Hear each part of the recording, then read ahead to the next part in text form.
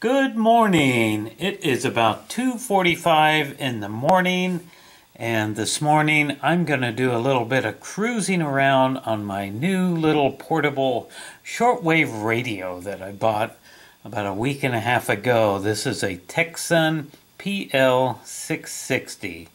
So far this radio has been working out really good for me. I love to do some shortwave listening. I haven't totally got into everything that this radio does, but I'm slowly getting there. And this morning, we're going to be looking on 5 different frequencies, trying to find 2 different radio stations that broadcast simultaneously at the same time on the same frequency. We're going to be listening for WWV in Fort Collins, Colorado, and WWVH in Kauai, Hawaii. The UTC, which is Coordinated Universal Time, it's basically the world time. It's just a continual broadcast of exactly what time of day it is. I don't know how many people have heard this. All of the shortwave guys know about it and tune it in because you're guaranteed to hear this. You know, wherever you're at in the world, you're going to be able to pick up one of these 5 broadcasts on the shortwave band. They broadcast on 2.5, 5, 10, 15, and 20 megahertz. And apparently they do occasionally broadcast on 25 megahertz. So let's go ahead and see what's out there this morning at 2:45 in the morning. As far as shortwave goes, the time of day, day and night, and all kinds of things make a difference in what you can hear on the shortwave because it's the ionosphere and everything. It sends a signal around the world and then it causes interference and so forth and so on. So perhaps I didn't explain that very well, but you just never know what you're going to hear, and you can hear stuff from all over the world. So I am 900 miles away from radio station WWV in Fort Collins, Colorado. You can see on the Google map here, I've already laid out the little ruler marks. 2,500 miles away from radio station WWV in Kauai, Hawaii. So basically, I'm right in the middle of these things. And these stations are 3,400 miles apart. So I should be able to hear Fort Collins much easier than I can Kauai, Hawaii, and often that is true. Fort Collins, WWV is going to be the male voice, and WWVH in Kauai, Hawaii is going to be the female voice. So that's what we're listening for, and you'll hear the station identification at the top of the hour and at the bottom of the hour. So let's go ahead and snap this on. And I have it on 2.5 megahertz. So this radio is really easy to use. Like I said, there's a lot of stuff on here I have not experimented yet with. I have not figured out how to set my memory channels. So let's go ahead and we'll listen there. The tuning knob is really easy, nice and smooth. So we're at 2.5. I'm not hearing anything. So let's go up to 5 megahertz and see what we're going to hear. There we got it. And there it is. We just heard the male voice there.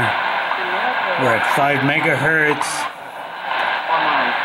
And they do have some broadcasts of weather and solar flares and things like that. And that's what I'm hearing right now.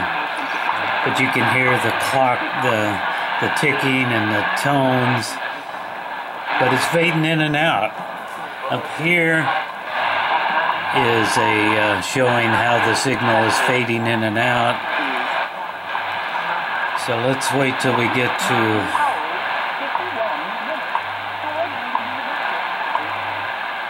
at the tone 9 hours 51 minutes Coordinated Universal Time.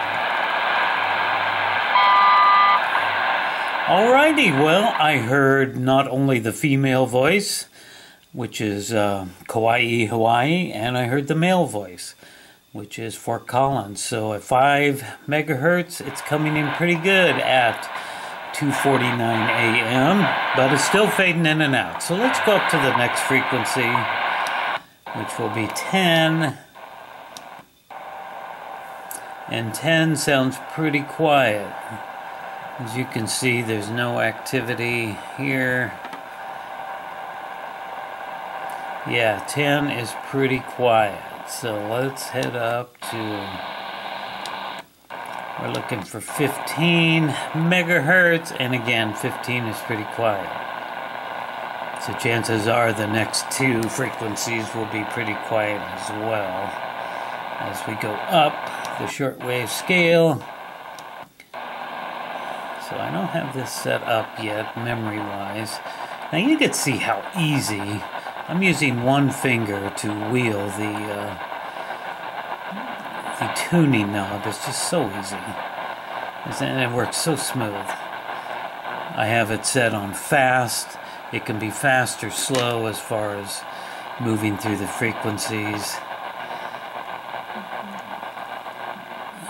Okay, there we are. We're at 20 megahertz, and again, we're really, really quiet there. For sure. I'm not hearing anything. Let's go try 25. And again, I have to wheel this thing. I like the way that tuning knob feels. It's very nice. Okay, that's really, really quiet. So the reason they broadcast on 5 different frequencies on the shortwave, and I think I already talked about that, is that somewhere, wherever you're at in the world, you're going to hear this.